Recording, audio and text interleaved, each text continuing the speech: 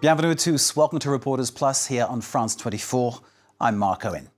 Catholic priests have never been under so much scrutiny and so much pressure.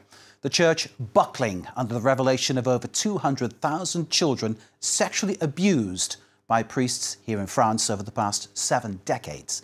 But our report by Alexandra Renard, George Yazbek and Tom Waterhouse is taking a different angle. They've met priests who've broken with the vow of celibacy to have consenting sexual relationships, just like ordinary people. Progressive thinkers within the Church see this more and more as the way ahead.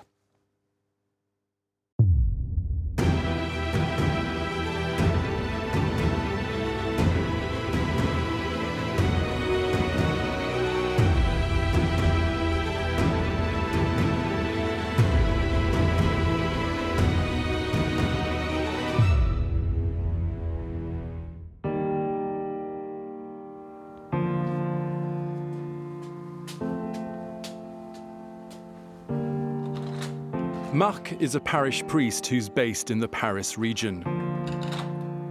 This Sunday, like every other Sunday for the past 17 years, he'll be holding Mass. But beforehand, there's time for a quick break with Ingrid, the parishioner who he fell in love with 3 years ago. She's a mum to 5 children, and she's always played an active role in church life. It was at the baptism of her last child that the two first met. When I think about the other people in the parish, some of them didn't even dare touch him. He was like some sacred being for them. Before becoming a priest, he was born a man. When he came out of his mom's womb, he was Marc. He was a boy. He was Marc before he was a priest. I suffered for a long time from being considered different from the rest. Our relationship has been fairly straightforward. Ingrid's son Lancelot saw Marc drop by now and again. He then noticed that the visits to the family home were becoming more regular. The priest finally moved in 2 years ago. I had this image of what a priest should be, with the vows of chastity and so on. This is not about breaking the law, but it's unusual nonetheless. There's something strange about it. In the beginning, I took it badly, really badly, in fact. Now I think of him like a dad.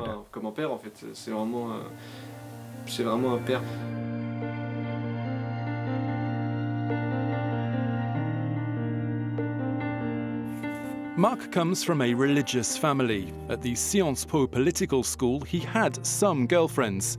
He entered the seminary when he was 22 years old and quickly realized that women were now a danger.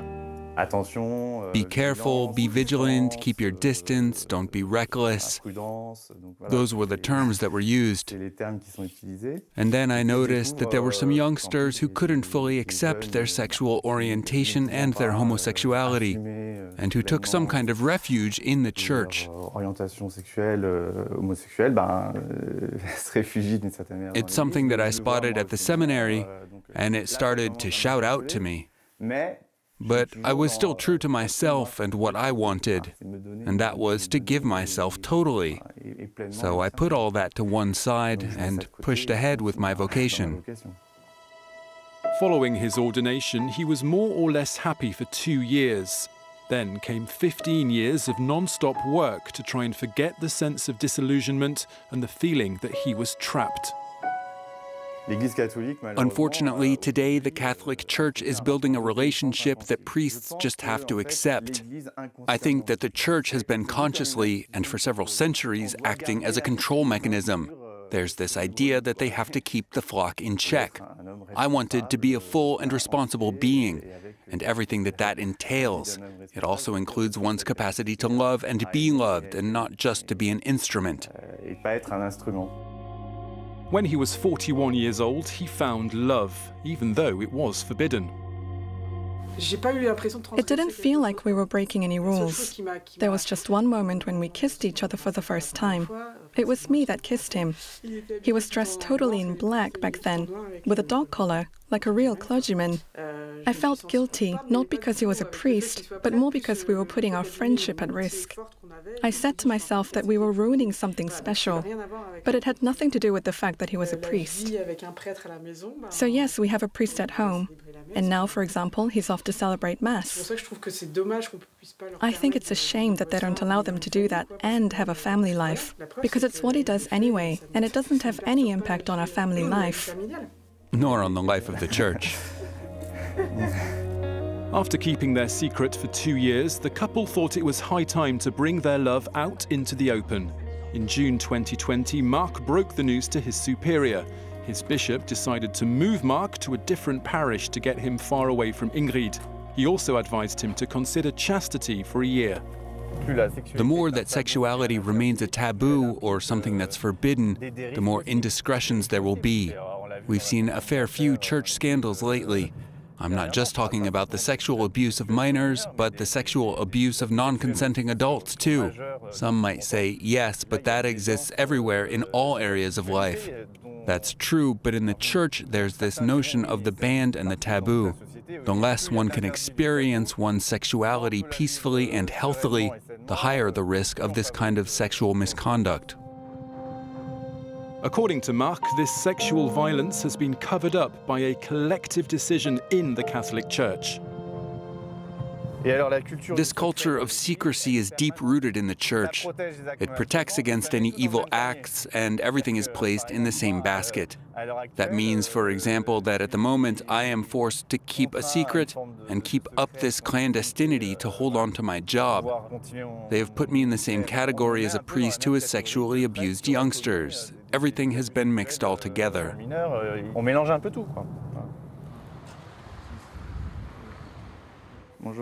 Hello, how are you? It's the 9th of May 2021. Mark has 3 new communions in his diary.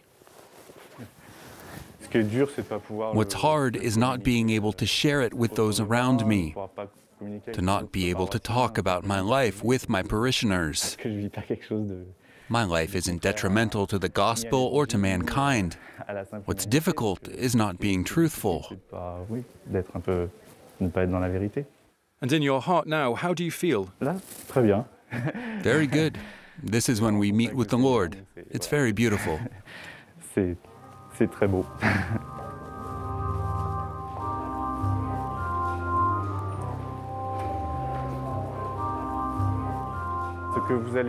What you are about to undertake today is a step forward. You are coming closer together. Entering into communion is about being united with each other, united in the same love.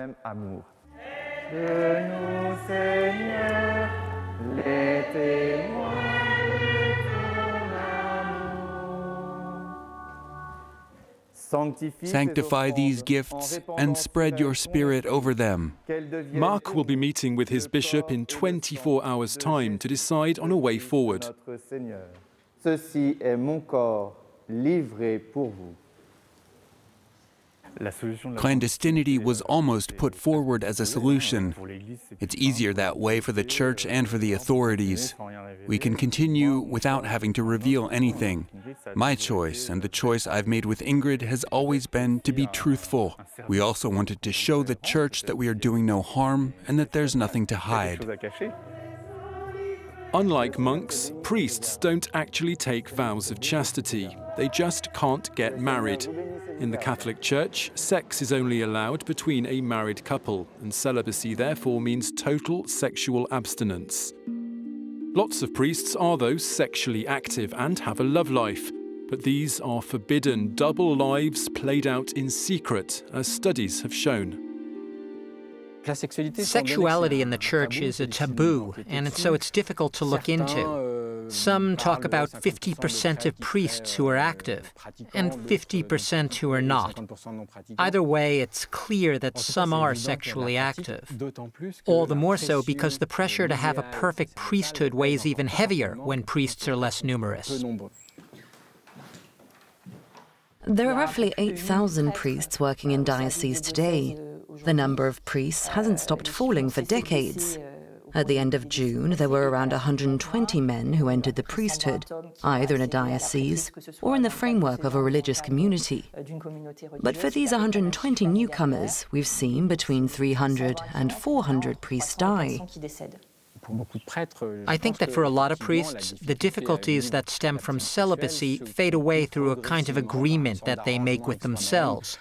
They might have a partner or a one-night stand now and again, and as long as it's not seen, it's okay. And in any case, the bishops need priests, so they turn a blind eye. Outside the Catholic Church, people think priests can have an overactive or even deviant sexuality. On the inside, believers have a real problem imagining that priests can even have a sexuality. Since the 1960s, the sexual revolution has radically transformed human relationships. Non-procreational sex is now recognized, equality between the sexes is being reasserted, and contraception and abortion have been legalized, but nothing, or nearly nothing, has changed in the Catholic Church.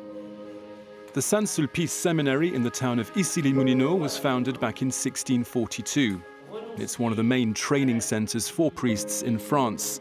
There are currently 36 candidates training for the priesthood from dioceses across France and overseas. Listen carefully to what Kierkegaard says. It is better to have a man who is scandalized by Christianity and who is then placed in a direct and profound relationship with himself than some conjecture that he understands. The trainees are supervised by priests and a superior during their 6 years of training. They spend 2 years studying philosophy and 2 years studying theology. As well as their prayers, each week they have 15 hours of lessons and 20 hours of personal development. Etienne is in his final year. He's already a deacon and is sent to a parish 4 days a week. I led a completely normal life until I was 20. I had no desire at all to become a priest, so I have a totally normal life. Trainee priests and priests in general are not aliens. I used to go to Mass every Sunday, I wanted to start a family and have a job, and when I came to Cergy to do my engineering studies, I started going to the students' Catholic chaplaincy. One weekend, and in an inexplicable way, I was really touched by the grace and the love of God. And so through human reasoning, I had this desire to become a priest. This was a revelation which heralded the start of his commitment to celibacy. It was natural. It was just obvious that I couldn't compartmentalize my heart or cut it in two. I couldn't love a girl on one hand and dedicate myself totally to God and to the people of God on the other. Etienne has been preparing for 9 years to abandon his sexuality, his love life, and any plans for fatherhood that he might have wanted. The seminary is a real school of freedom. We are free to talk about whatever we want with our spiritual teacher, so much so that the spiritual teacher is sworn to secrecy and can't tell anyone what we have discussed.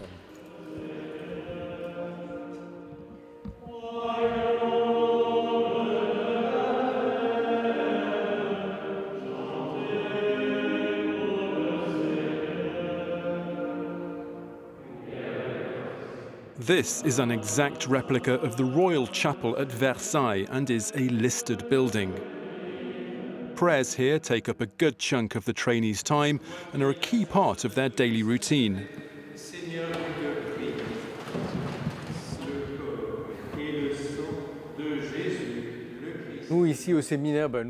Here at the seminary, we clearly teach the candidates about consecrated celibacy.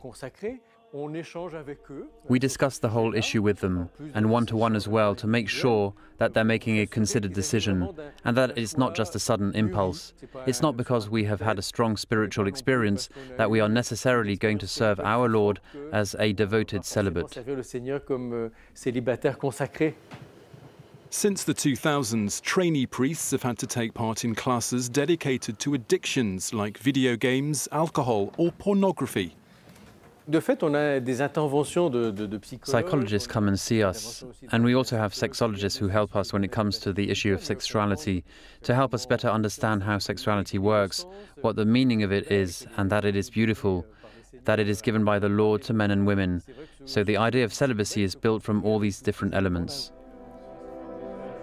And since 2016, the Catholic Church in France has recommended sessions to prevent paedophilia in all seminaries nationwide. It's down to the teachers to spot any signs of weakness and to rule out any at-risk candidates in these exclusively male communities. In the name of the Father, the Son, and the Holy Spirit.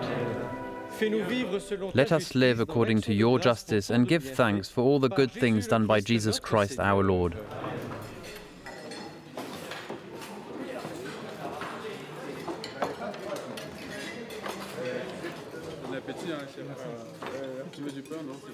In a few weeks' time, Etienne will leave this training centre. He will be ordained as a priest in the diocese of Pontoise to the northwest of Paris. Personally, I'm totally in favor of celibacy, because in a society which so often refuses the question of God, I think that it is a strong stance for clergymen and women to take, to give up everything for God. It makes you want to give everything as well, and to let go of everything for God.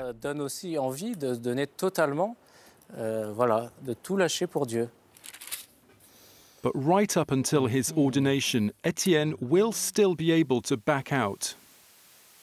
The question that I have to ask myself is, how can I keep my word and stick to this consecration that I've made for my whole life? As long as I know that there is this living relationship between God and myself through prayer, I know that any kind of doubt can be easily removed. As long as I remember this relationship between myself and Jesus Christ, a relationship that's alive. From time to time, questions can of course crop up. One might have feelings of love, but that's also when the choices we have made are reaffirmed. Despite a growing number of future priests coming from overseas, the number of those willing to live the celibate life in the name of God from France are dwindling. Raoul was born and raised in Cameroon. He arrived in the Paris region when he was 20 and started his priest training 7 years later.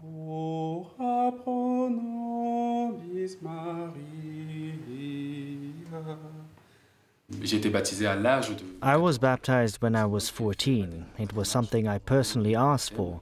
I used to live like everybody else. I used to have girlfriends. I didn't have tons of them, but I had some before. If I want to be a priest and get married, though, I should have perhaps knocked on the door of some other church.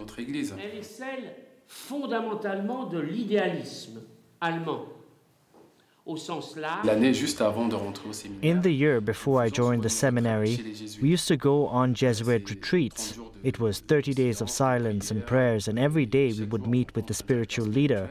And one evening I was in my room and I was sat on my bed, and I was crying tears of great joy because I had realized that God had always been there in my life, and that He loved me and will always love me.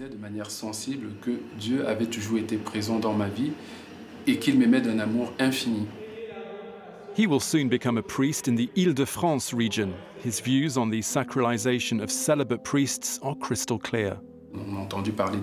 We heard about some scandals involving celibate priests. It's not because I have chosen to be celibate that I am better. They are men like everyone else. They shouldn't be sanctified.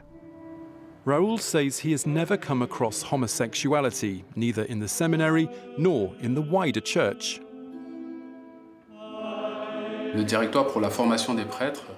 The body that looks after the training of priests has clearly said that any person with homosexual tendencies cannot be allowed to train. The Church does not condemn gay people.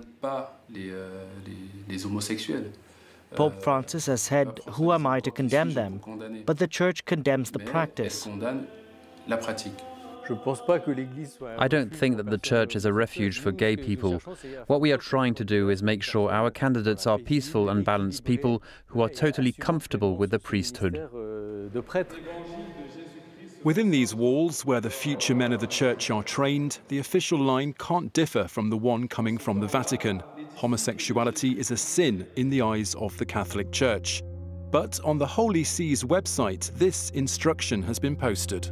Different, however, would be the case of homosexual tendencies as the expression of a transitory problem, for example, that of an adolescence not yet superseded. Nevertheless, such tendencies must be clearly overcome at least 3 years before ordination. Nowadays, the recruitment pool is very small. We're talking about men who have grown up with Catholicism from a very young age, who've been to private school, who were altar boys, who were scouts, people who come from very religious backgrounds, families who have now really become minorities. In these very conservative families, a homosexual life lived out in the open, in society, and potentially in the framework of a relationship, is not an option for a man who feels that he can't have a heterosexual marriage, and so he turns towards the priesthood. To love the Church or to love somebody, the majority of sexually active priests have chosen to not choose. They carry out their religious duties and keep their love lives firmly behind closed doors. Their relationships are sometimes fleeting, but often long-lasting, and many of these priests are homosexuals. I've never told my family about my homosexuality. I waited for 30 years before I finally spoke about my sexual identity. The first person I told was my bishop, who was very understanding. But he did suggest that I go and spend a year in a monastery, and he recommended that I go and see a certain priest who helped gay people.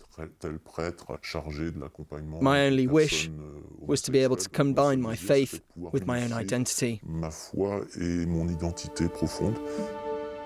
The spiritual guide he had since his seminary was, however, not so understanding. When I told him what was going on, he just shut down completely. I really felt a kind of violence in his attitude. When he was growing up, it took Didier a long time to realise that he was different. What he was certain of, though, was the fact that he wanted to become a priest. It was a decision I made while I was still living at home. I saw the violence that my father subjected my mother to. This injustice was kind of a calling for me to strive for justice by following Christ. His other reason for wanting to become a priest was because homosexuality was still illegal at the time. It was at the same time that I was going through all of this. I said to myself that one day soon, God will give me the strength to correct my ways if I had sinned. I thought that through being ordained I could get rid of anything that was bad in me. Joining the priesthood seemed to be the only way forward, to find my right place. When he was 20, he decided to join a seminary. I felt closer to some more than others, and I had the feeling that we had the same sexual identity. But it was all a taboo, and each of us had to deal with it internally. Back then, the seminary was also a place to meet and flirt with men, and after having these kinds of conversations, we felt better.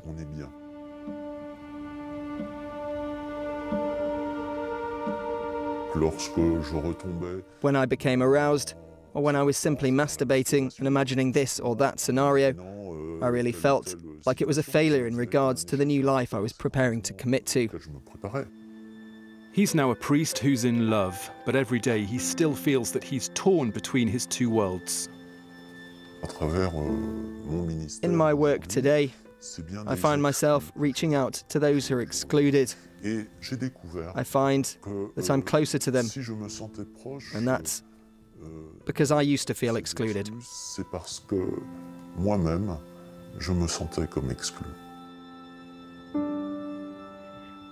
If Didier and Samy are eager to tell their story, it's in the hope that the church and society might change.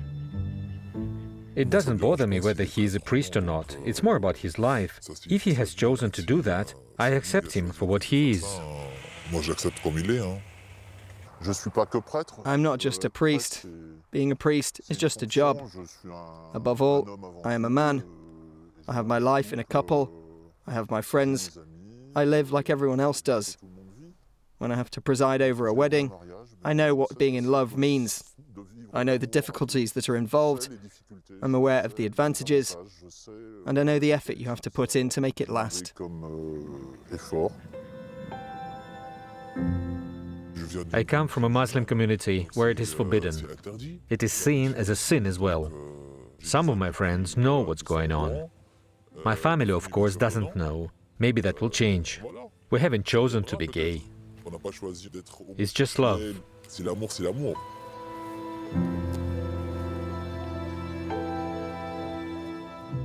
I think that we can say without any doubt that 50% of priests are gay, whether they're sexually active or not. The official line is that normally homosexual candidates can't become priests.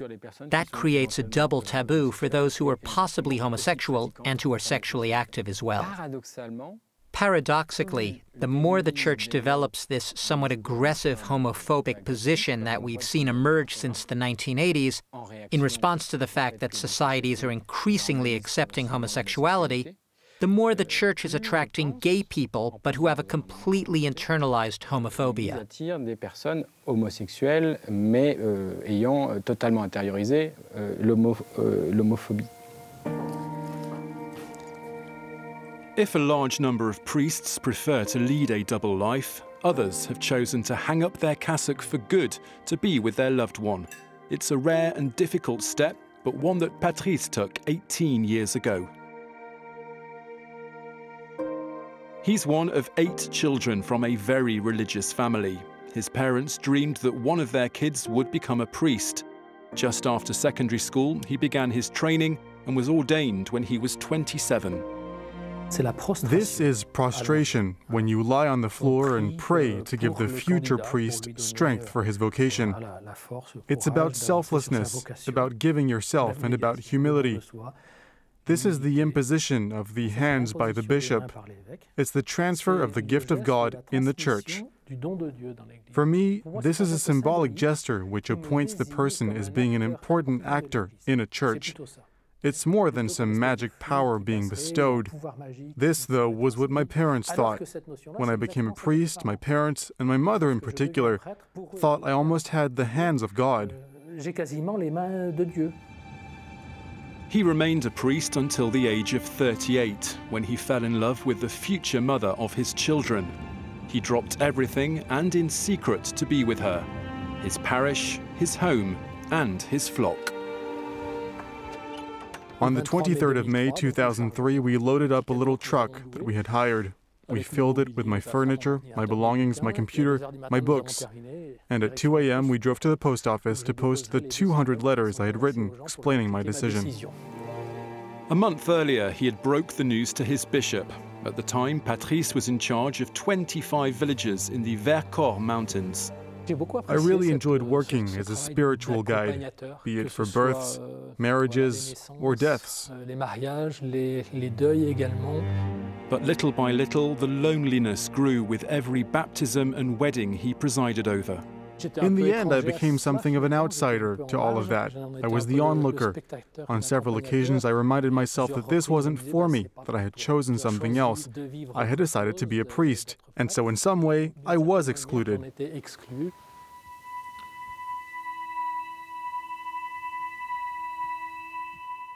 There were periods of great solitude that I tried to get through as bravely as I could. And then there were other times when I was really busy, and that's what helped me get through it. There was always something that I had to do, and I got really involved in my work because I still believed in it. But I missed the interpersonal side of things, the affection, the physical, having a partner day to day, the tenderness, the exchanges that one has with a person. I suppose it's what we call love at the end of the day.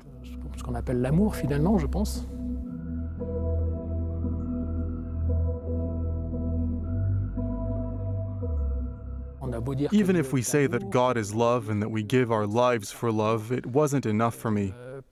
There was a side to love that I was never able to reach, and that was the expression of myself, of my whole being, both emotional and sexual, that didn't exist. And I suffered because of that. Patrice married the woman that he left the church for. They had 3 daughters and then got divorced. For 9 years now, he's been living with his new partner, Sylvie. He regrets nothing about his choice, except perhaps the response that he got from some of his loved ones. The price I paid was perhaps the lack of understanding I had from certain members of my family. For them, my decision was not just foolish, it was also an act of treason. Whereas for me, it was fulfilling something for me and for my life. We were totally at odds over the issue, and so I just had to get some distance from some of my closest family to prevent any suffering. Today, Patrice runs a health and social help centre. In the Catholic tradition, you're a priest for life. So even if you quit your ministry, you're still a priest. I therefore felt that those around me saw me as someone going out of a priest, and that I was responsible. There was this feeling of shame. It went against the values that I had learned, that my parents and my family had passed on to me.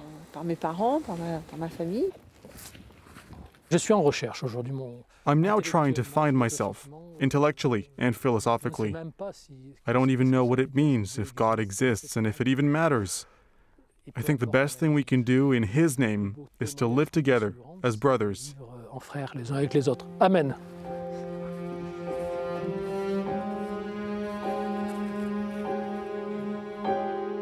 Martine mans the phones voluntarily for Plein Jour, a support network for priests, nuns and bishops who are leading double lives. But often it's the partners of clergymen who get in touch. Today, 20-year-old Victoire from Madagascar has called. Hello? Yes, hello Victoire. Hi. Is the situation with your partner still the same? Most of the time we meet once or twice a week. We go to public places. He tells me that I still have a choice, that I can change my life, and that he's not forcing me to do anything. Victoire knows that she's not the first woman that this priest has met. To my knowledge, I am the second or even the third. I've tried to end things, but I've never managed to. He never hurts me. When it comes to society or the family, it's still a bit difficult, but between us, things are great.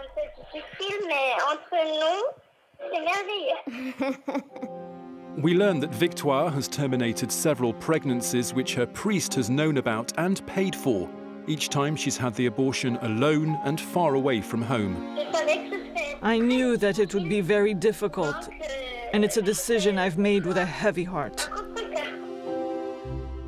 Martine is the partner of a priest herself. They've lived together for 20 years. She's chosen to remain anonymous so that he won't be forced to leave the church. We met outside of church at the home of some mutual friends. I had no idea that he was a priest. We met over the course of a weekend. When I found out he was a priest, I'd already fallen for him, and it was hard for me to turn back. Like most priests who lead a double life, he doesn't want to leave his ministry. I didn't think for one second that it was going to be so hard. With so much deprivation, frustration and pain. We can't share a family meal together. We can go on holiday, but we have to be discreet. We have to lie. There have been great times, but only when we're alone, and when he has nothing in his diary. I'm really the third wheel.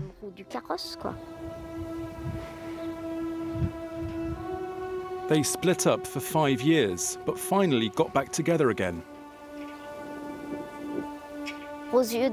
Other people see me as the eternal spinster with nobody in her life. He's met my children once or twice. He introduced himself as being a friend of mine. My kids don't suspect anything. It's not easy. I would like to share this with them. On his side, none of his loved ones know. It really makes me feel like I'm just his mistress. According to the Plein Jour Association, there are hundreds of women in France who are in the same boat as Martine, clandestine lovers of priests committing sin in the eyes of the Church. I'm angry because I've found someone that I really match with. Nowadays we have same-sex marriage and divorce, and society has changed. What does it matter if clergymen and women have partners in their lives? The Church has strong opinions on all of this, but it doesn't care about the suffering we have to go through. It's too easy. The bishops and the Church had loads of power, and we just want to live like everyone else does.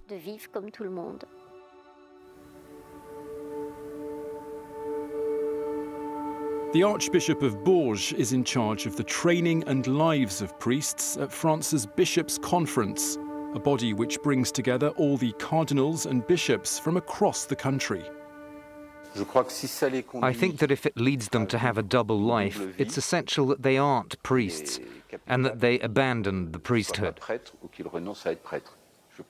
I think that baptized people don't want to have a priest who's a hypocrite, and that it's best that they don't carry out such a mission for the people of God. So I'm shocked because it's just not fair on these women, and it's not good. And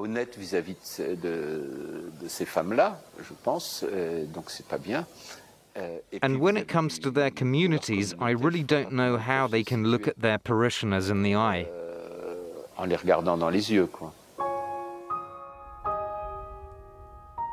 Christiane is an only child. She grew up in a troubled household. Her very religious Catholic mother enjoyed going out, while her agnostic father preferred to stay in, and he was often violent. I said to myself that I would like to start my own family, and that it would be a happy family without any of the problems that I experienced during my own childhood. She was a 22-year-old medical student when she met a man who wanted to settle down with her and have children. She wasn't sure and went to confide in her priest. He, however, confessed that he loved her, and so began 45 years of clandestine happiness. The couple hoped to have a normal life once he retired from the church at the age of 75.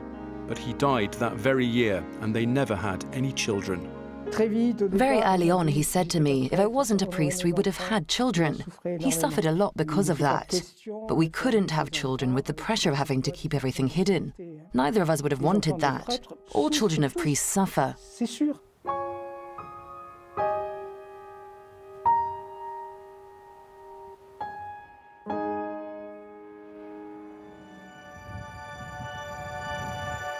Leah is the daughter of a priest. She's 43 now and tries each day to live an anonymous life. It's her way of protecting herself. I come to a church like this one for peace and quiet. I like to look at the windows, but just for their aesthetic value. I don't care at all about religion, and I have no faith. For me, this is a bit like Dad's place of work. So I come because he's here, he lives here, even if religion ended up causing him so much anguish. We suffered a lot because of all the intimidation and the horrors we endured. I shudder thinking about it. She lives in a little house on the Atlantic coast. It's a refuge where she keeps all the souvenirs of her father, an orphan taken in by the Jesuits.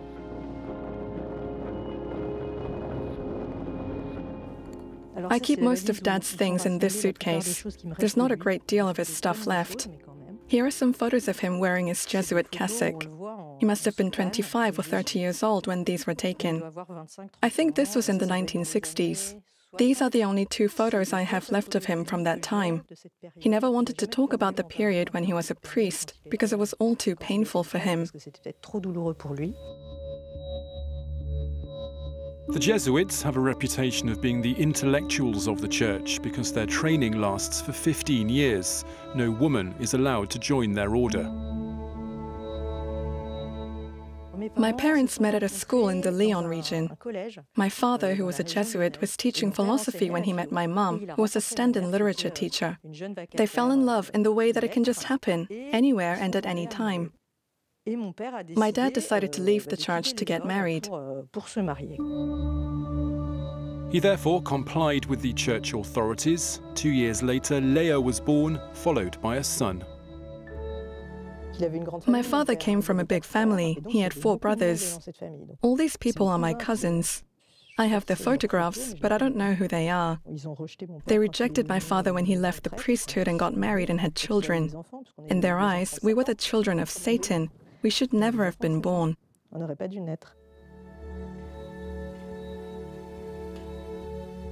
My mom's parents were furious. They were simple immigrant folk from Spain, and for them religion was sacred. When they found out that my mom had fallen in love with a clergyman, it was a big drama. They kicked her out. Rejected by both their families, they left to try and find work in the west of France. The only job he found was in a tiny little village in Brittany. The locals found out that he used to be a priest.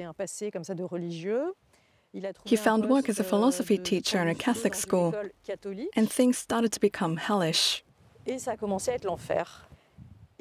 We started to be intimidated. We got insults in the post. People sent packages filled with feces.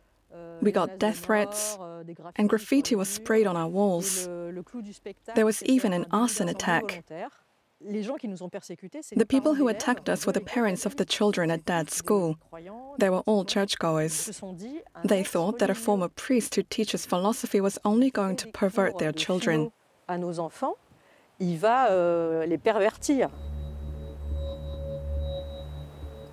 Léa joined the Enfants du Silence Association, which gave her access to her father's archive.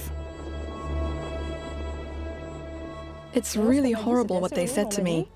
They said they purged the files of people like my dad. He spent 20 years in the priesthood, and apparently he only had 5 pages in his file. I mean, don't take me for an idiot. If there are only 5 pages, that means they trashed a lot of it. There are thought to be tens of thousands of children of priests around the world. The Church never admitted their existence. But since 2017, the official line from Rome has changed. Any priest with a child now has to abandon the priesthood. I knew of someone in a different diocese, a priest whose partner was expecting a baby. And I said to him, "You have to leave your ministry. You need to look after this woman and your child. The baby's well-being has to come before everything else."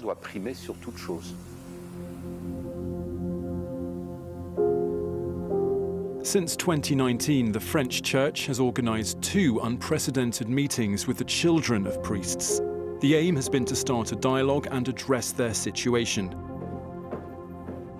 Sylviane, who's the president of the Enfants du Silence Association, has taken part in these meetings. After everything that's taken place and all the pedophilia scandals and stories of priests abusing children, a lot of work has been done by the media and a commission has been set up. From that point, we started working with them. So this is a letter addressed to the bishops and to the church superiors about the reception and the accompanying of the children of priests and nuns, encouraging them to grant access to the archives of dioceses and religious congregations. Each bishop is then free to respond or not according to his soul and his conscience. It's the first time in France that we've been listened to.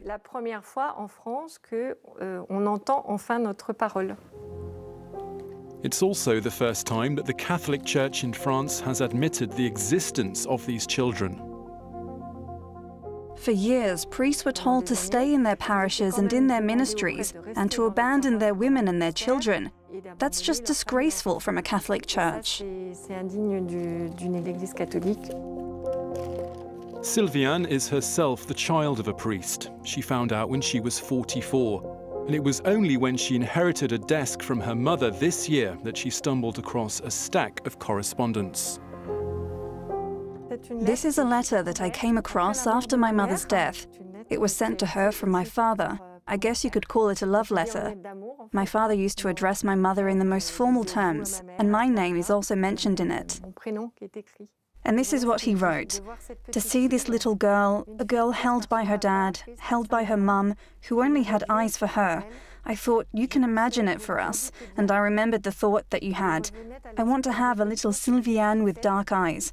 And yes, you will have your dark eyes and this little child's face. It will be our child if you so wish. It's a beautiful gift that's been sent down to me because both my parents are now gone. Un beau cadeau qui me vient de l'au-delà puisque maintenant mes deux parents sont partis. Her husband has always supported her. He still has faith, but admits that in light of the paedophilia scandals, he's been going a lot less to church. The dogma has this rigidity that is often needed to allow the church to govern. But it also has the disadvantage of being very long to change.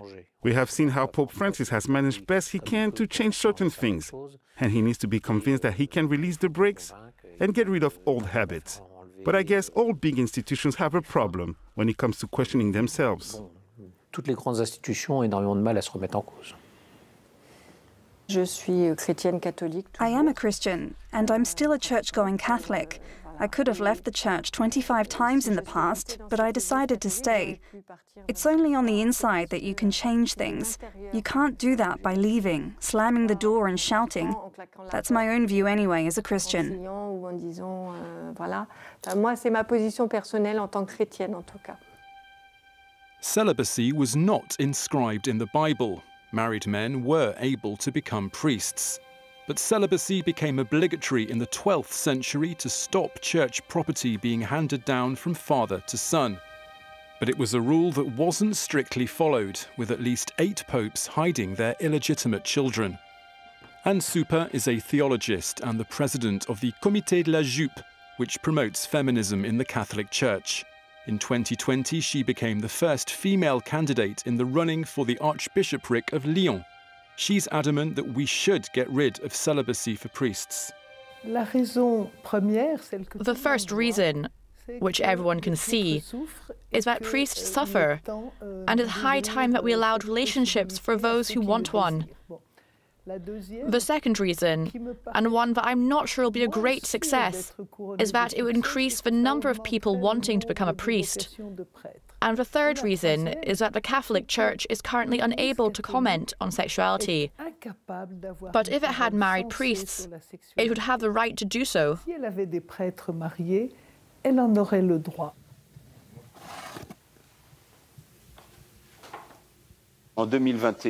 In 2021, there will be no movement on the stance taken by the Pope that ecclesiastical celibacy won't be discussed anymore. It's a position that we will not have any movement on in the years to come. That's because it's not just a disciplinary function, it's something mystical and religious. It has its roots in the celibacy of Christ. This is not just a human institution like a school, the UN, or whatever. It is above all the expression of God. So it can't see itself too much as being historically constructed. That's why the Church's strategy is still about maintaining this eternalization of its choices. And so celibacy is something that could be removed. But tons of spiritual justifications are nevertheless put forward to make it seem like the idea came from God directly.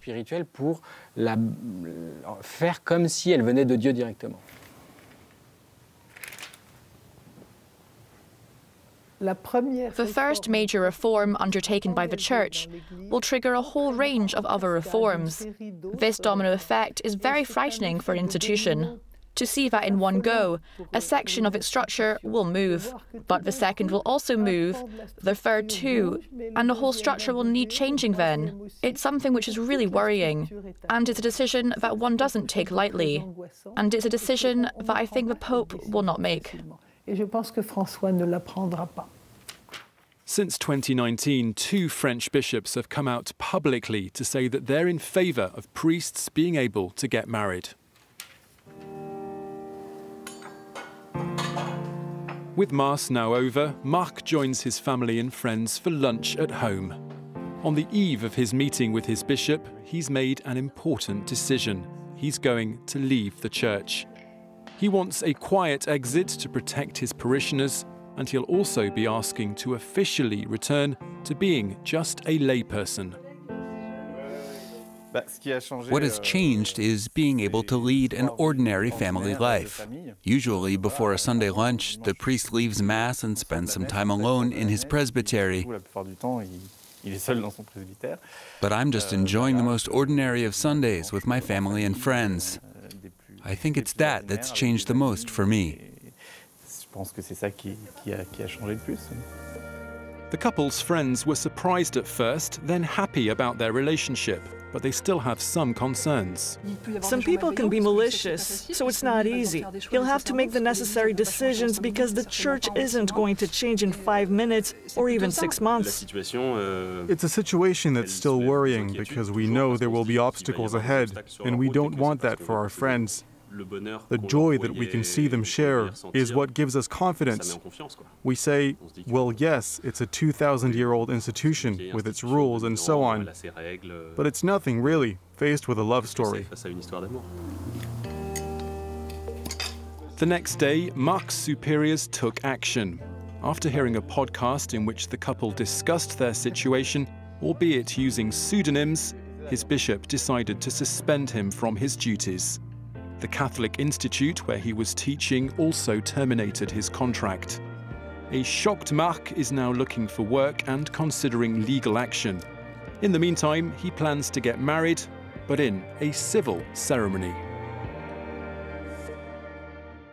A report by Alexandra Renard, Georges Yazbek and Tom Waterhouse. You can, of course, see it again via our website, France24.com. This is Reporters Plus. I'm France 24. Stay with us. Most of all, stay safe.